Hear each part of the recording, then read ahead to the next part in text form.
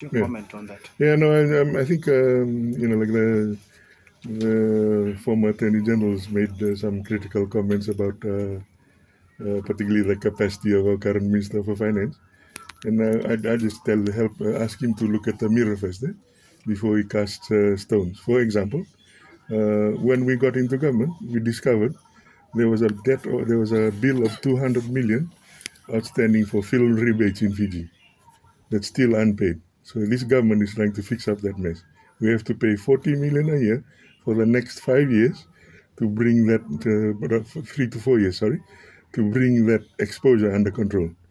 Nowhere in the world do you have that kind of level of irresponsibility where you actually go and commit certain things as a government and don't have the ability to pay. And so before the minister starts talking, or the former attorney general starts talking about economic management, I suggest he looks at his own backyard first.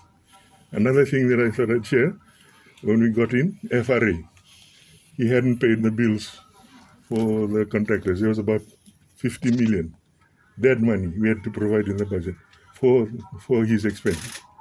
Clearly what they were trying to do was spend money for the elections, and when they got over the line, hide it and then keep going. So, any comments from the Attorney General about economic management, I'm sad to say is not relevant because he has let this country down. So that's my comment to him on, in terms of what he's saying. In terms of the debt, I think our priority certainly in this ministry is to grow the economy. So once we grow the economy, the debt to GDP will come down.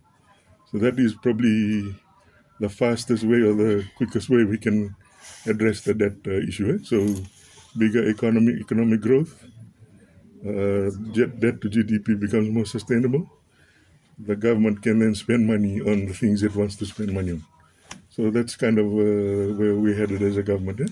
But the very he talks about debt. He's brought us into this level of debt. So like I said, I have no time for some of the comments he makes on social media because it's through his mismanagement that we're now facing the issues that we're facing.